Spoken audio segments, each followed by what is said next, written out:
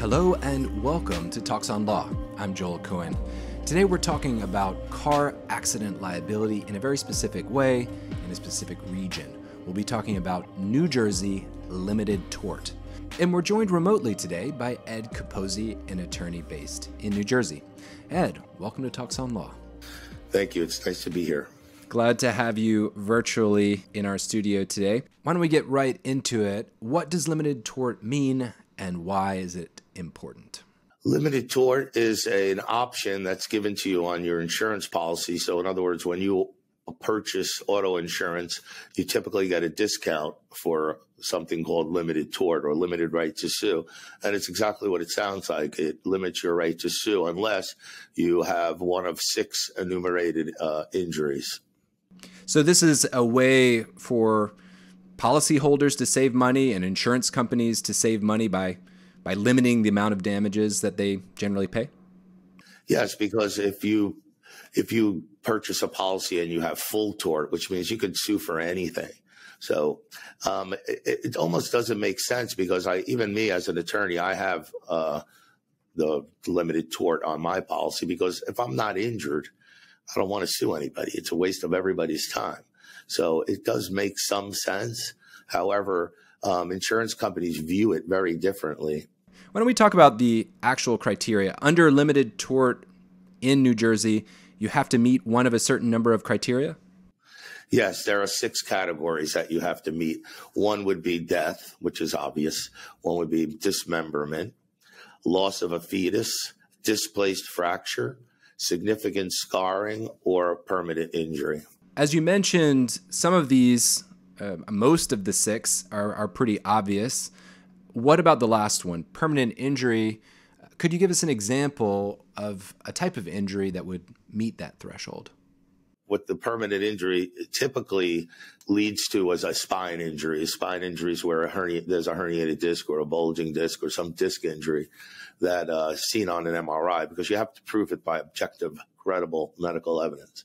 So what it did was when this law actually came into effect, I believe it was 1998, it just led to a boom in MRIs. I mean, because you needed objective medical evidence and MRI facilities just, it went crazy. I think it had the opposite effect. They thought it would save money on medical costs, but in actuality, it increased the cost because everybody went for an MRI. And MRI scans are quite expensive themselves.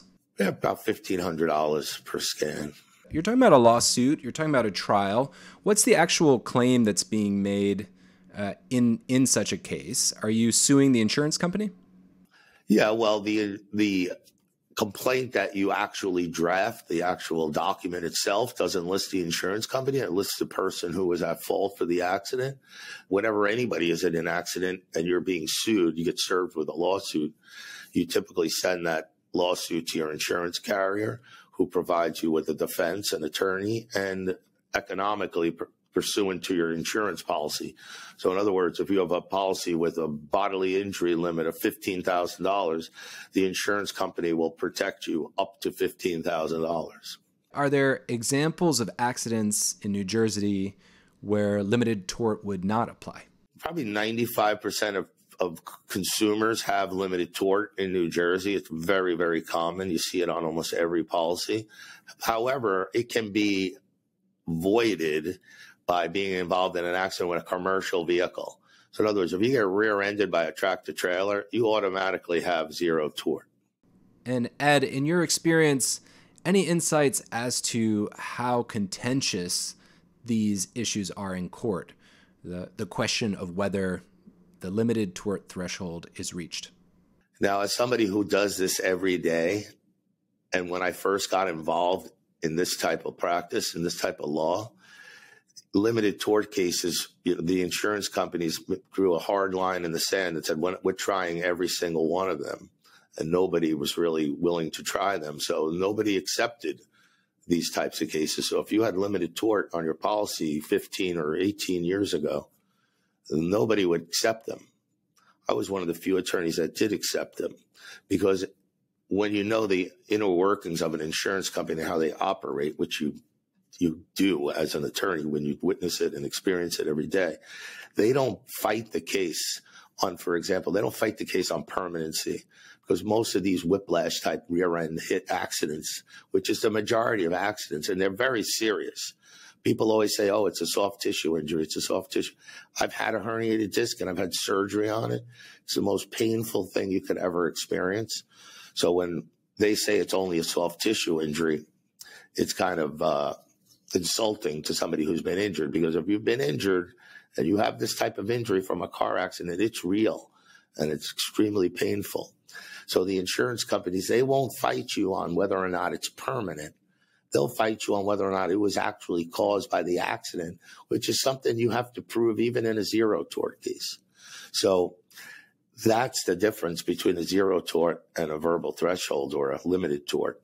It's the way the insurance company views it. It has nothing to do with what you have to do actually in court.